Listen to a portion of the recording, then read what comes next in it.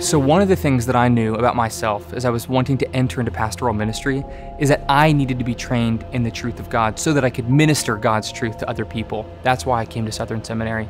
But now that I've left Southern and I've entered the life of the church, pastoral theology, and ministering the Word of God to people, I'm so thankful because what I hear over and over and over again is that we're living in a post-truth world. And that's true, but what we have to remind ourselves of is the church is not a post-truth church.